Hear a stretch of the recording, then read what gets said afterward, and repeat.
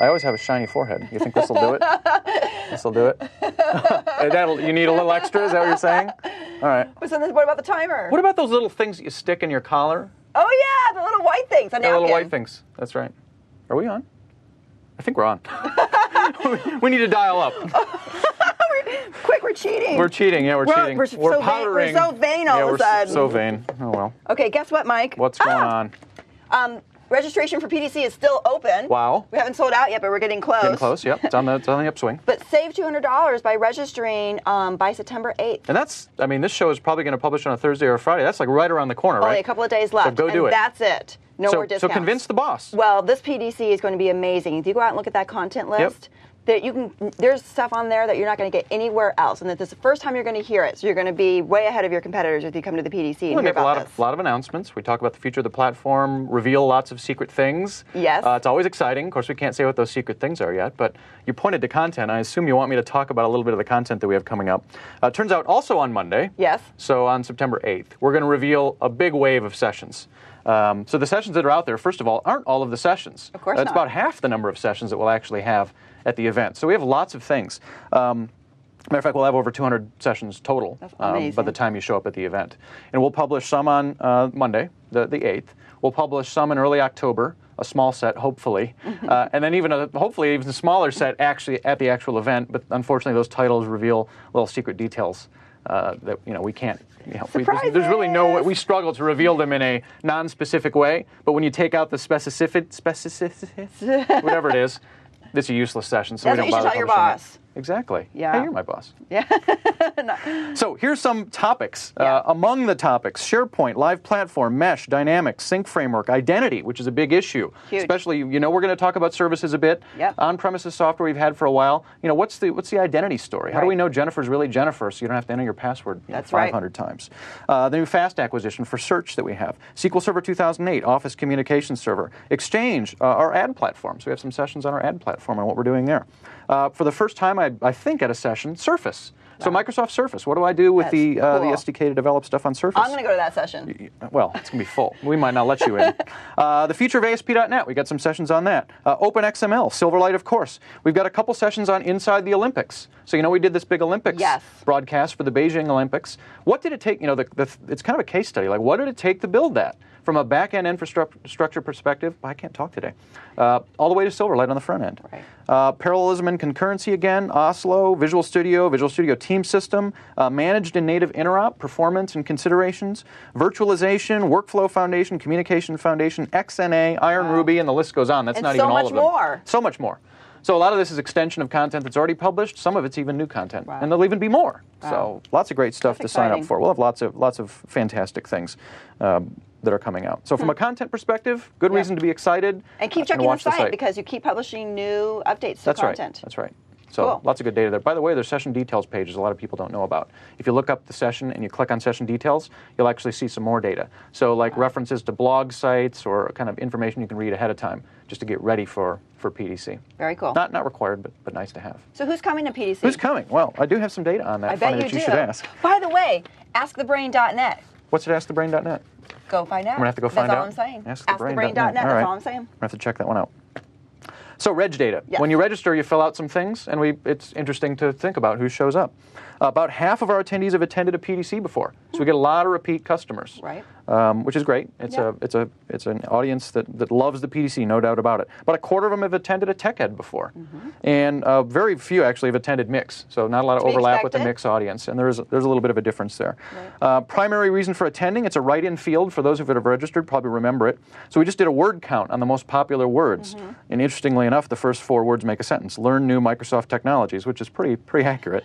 Then development, future, upcoming, and direction. So direction, future of the company, and so on. Our messaging is landing. It must be landing. Are you saying we're doing messaging? Primary responsibility at the organization. Architecting applications, 45%. Writing code, 35%. So majority of the audience, architecting or writing code. Right. By country, interesting number. 54% of our attendees are from the U.S. right now. So big international audience, which is the number that I like to hear. Definitely. And then just for fun, we took first names and did the same word count. Most popular name at PDC right now, Michael. Yeah, I wrote the algorithm. I suppose I should be first. David, Peter, Mark, Paul, Richard, Andrew, blah, blah, blah, blah. The list goes on with lots and lots of names. The Bible. You're right. The books of PDC? I'm just saying there are no women names in there, but I know there will be soon. Yeah, there will be soon. And they're going to be registering for that sign up all your Jennifer Women in Technology pre-conference. That's right. That's right. Good one. So, that's interesting.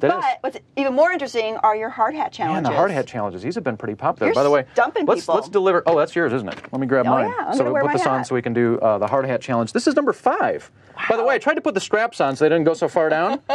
That's like a challenge in itself. I've wasted too much Microsoft time trying to put those straps in there. So I've got a friend who used to be in the .NET framework team, who, believe it or not, is going to open, former friend, former .NET framework team, is going into the seed business, right? Yes. So seeds. And I brought some seeds along. Apparently this is the business that he's going to get into. And I helped him record a message, and the message is actually the challenge. Is this a true story? No, it's not a true story. It's completely fictitious. Was I that sincere? So I'm going to take the audio file, and when we post this show, I'm going to write a comment right away and link to that audio file. And the audio file, plus what I've just said, hopefully gives you enough clues to figure out the answer to this week's challenge. Okay, bring it on. So that's the challenge, and seeds. So we also had, before I talk more about hard hat challenges, there was another question that we had from, well, you're going to leave your hard hat on. I am. You can't see me. I can't see you at all, no. We had a question from Alex. I didn't catch his last name, unfortunately. Are you guys going to give out software like you did with Vista and Expression at Mix? Good question. So at Mix 07, for example, we gave out both of those, That's right. those products. So I happened to grab what we gave out, which is called The Goods. It's in this rubberized package. I think it was actually made by the same firm that did the Lord of the Rings double DVD set. And in it, this was for PDC-05, by the way. That's cool. This is about 30, if I remember, 35 gigabytes of content, and a lot of this you couldn't get unless you came to the PDC, right? We do Tell the boss. Tell the boss. That's right. Tell the boss. You can't get it unless you come. And obviously, we're going to do something similar this year. We can't divulge any of the details now. But giving out bits is kind of a PDC tradition. I know what it is. I'm so excited. Yeah, whatever. And getting access. So to answer Alex, absolutely we'll be giving out some cool stuff. Yes. Yes, we are. But, verbose Michael over here. We can't talk today. You're running out of time. Yeah, Robert, we can't do these after we go to the bar. Hard hat challenge. Right, we got to do these sober. All right, bring it on. Hard hat challenge. So I want to talk about some prior hard hat challenges. Okay. Amazing work people have done. So hard hat challenge number 4, our most recent one. Judah on Channel 9 didn't solve it, but helped with a lot of statistical help. I love to see the community helping each other kind of solve the challenge, which was great. But ultimately, if I'm saying the name right, Boldazar from Hungary, a Hungarian, 15-year-old. 15? Can you believe that? A teenager. A teenager solved this thing, which is amazing. And it was, I actually have the challenge here, if anyone remembers it. It was this. And people say, well, what the heck is this, Mike? Because they see it on my desk. So this, if you did the stats on it from a geek perspective, you'll notice there are no zeros and ones, but there are 8 different digits that are used on this sheet. Oh. Right? And if you're from way back, or you think kind of in octal, octal is an 8-digit numbering system. Well, how can a 15-year-old then think way back? That's a good question. He just knows different numbering systems and knew octal, knew to take this in octal, convert it to ASCII, right? And then noticed a little equal sign up here at the beginning of this text. Yeah. Recognized that as base 64 encoded text, and equal signs normally go at the end. So we reversed it, which you should have done. Wow. Decoded the base 64 into a byte stream. And I think probably didn't know what to do at that point until he noticed the header that said GIF, which is GIF, the graphics interchange format, file format. Opened it up in an image browser, and there was a little message. Matter of fact, I had it here somewhere. Fine, Mike. You're a smarty pants. Yeah, no, it's not me. It's amazing. You're the one creating Well, it's fun to create them. I mean, as long as people are having fun solving them. Someone asked me, are these kind of like coming out of a book or something? I'm like, no, he's totally making them up on his own. Totally making them up on their own. So on my own. So Boldazar, awesome job. Hard hat challenge number 3. We had Thomas Scheidegger, I think is how you say it, from Switzerland. I had to give a couple clues on this one because this was the super hard one. Matter of fact, I wasn't even sure that I did it right. I triple check these things because I hate to feel like I'm wasting anyone's time.